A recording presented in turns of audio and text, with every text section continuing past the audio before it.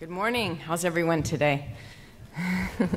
It's an honor and a privilege to be here. My name is Lauren Burney. I'm from Pace University in New York City, and I just want to say thank you to Dr. Haidt, Dr. DeStruhl, and our assistant director for all the support in this project. It's an honor to be here, and I'm really excited to talk about my project, but I promise to keep to my 8 minutes, Brianna.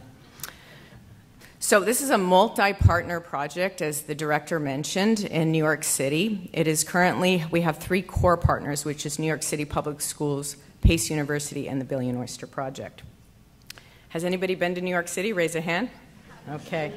So this is this harbor, and as lovely as it is and beautiful as it is, it's also very dirty. So we're focused on cleaning up this harbor with New York City Public School students. We have 1.2 million students that are in those schools. So we're trying to teach them skills and help them do research in New York Harbor at the same time. This program started with 5 pillars: the teacher training, student curriculum, digital platform, an after-school STEM program, and community exhibits. We have a very diverse population. We work together with all of the schools. There is no barrier for entry. The 5 pillars that we have now still continue to function as they did in the beginning, but we have refined those pillars to make sure that what we're doing is effective, efficient, and provides clarity. These are some of the students that I work with in New York City Public Schools. As I mentioned, we have a very diverse, underrepresented population, and it's my joy to give these students a voice. This is difficult to see, but it's our research and evaluation plan, which is very important to me, to make sure that we're staying on task and that as we are doing our research, that we are not going down a vein that is incorrect. The magnitude of this project is very large, so we use smart sheets to chart our progress so that at any time, should I drag Dr. Howery or Dr. Struhl to come visit me, they can know exactly what's happening in the various parts of the project. As you can see, it's not a clean project. There's lots of getting in the water, and also, you know, as science is, it means getting dirty. It means, you know, working with mud. It means being in the oysters and these kinds of things. So Pillar 1 works with teacher trainings, as the director mentioned, and these trainings are focused on computational thinking. The students also present at the end of the year, each year, the work and research that they've done. So giving middle school students the opportunity to present their research is just really, really enlightening for us. The student curriculum is designed by the teachers. As a teacher of 18 years in biology and chemistry, it was very important for me to give teachers a voice. What's working in the classroom, what isn't working in the classroom, and how do we effectively teach students? As you can see, these students get really excited to get out of the classroom. As you can remember, as middle schoolers, right? You got a lot of energy, you got a lot of things that you want to do, and you want to be engaged. So problem-based learning, discovery learning, all of those things are components of this project.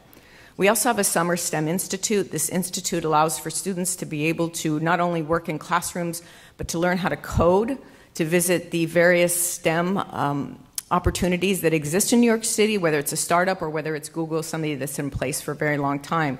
A component of this project that's very important to me is enlightening students in STEM careers, particularly middle-level STEM careers. The digital platform serves as the hub and the information for students to be able to access, whether it be a citywide initiative or global. This is a citywide initiative, I want to mention, but it is something, a model that we want to take globally. Pillar 4 is the Restoration Science Hub, so students go out and measure the various components of the oysters as well as the water quality and all of the different species, and you never know what you're going to find in New York Harbor. Truly. These are the students doing research. We have initial pilot that has given us very great information in terms of the teachers and the engagement of the teachers in these fields and their excitement for wanting to learn environmental science through computational thinking. We hope in the future, so we talk about impact. Very important to me, the deliverables, what's coming out of this, what are we doing, are we actually accomplishing things? I don't want just a one-off project. To me, it has to have longevity and sustainability, long-term deliverables for NSF. Potential STEM Learning Center over in Red Hook, if you want to come visit. We have currently impacted 5,600 students, 127 teachers, etc. The deliverables that come off of this project, as I mentioned, come from the dissemination of the team. It's not just me going out and speaking, but the entire team that does trainings and speaking in order to get this information out. As you can see, how could you not love these kids, right? They're just engaging and fun and exciting, and this project is truly my passion. Some of the impacts that I just want to speak to real quickly in my 4 minutes is the global and community. So it's a community effort. This has been known as the signature grant of New York City. We have involved not only citizen science, because that term is now community science, so engaging a community, whatever that community may be. I dragged Dr. DeStruhl to the New York Aquarium to our exhibit. We have an exhibit that's going to be permanent there, and it's opening this fall.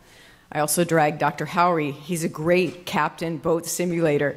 So we have simulations and things that the students do to learn how to drive boats. We also have the exhibit, as I mentioned, at the New York Aquarium. Opportunities also exist for the living breakwaters in Staten Island. These are the students working on putting the oyster restoration into the water. We also want to see, this is 2022, a vision that the EPA is also funded in terms of creating opportunity for teachers, students, scientists, faculty, everybody to interact in these wonderful communities, as well as in Staten Island. It's a balance. It's a very big balance to be able to say, how do you manage all this, and then you have a day job, Lauren? But it happens, and because you're passionate about what you do, because what you are doing makes sense, and because you are there for students, right? I always keep this picture in my office. You know, the research and everything, sometimes you become thick in the weeds and you think, okay, why are we here? What are we really doing? But I always keep this picture of, we're here for kids. We're here to help underrepresented kids have a level playing field. And how do we do that through computational thinking? Lastly, there's days that I feel like this, and I was really upset when they moved her because she's no longer there. Has anybody seen this? Okay, so they moved her in front of the stock exchange, which is also equally as daunting. But there's certainly days that I feel that, some of the challenges, can you overcome that? How do you manage to be able to overcome that? And for me, every challenge is an opportunity for growth, to do something better, to do something more creative, to do something more innovative. So it's my honor and privilege to lead this project as PI, and it's my honor and privilege to be here. Thank you to all of you for your support. It's really a pleasure. Thank you.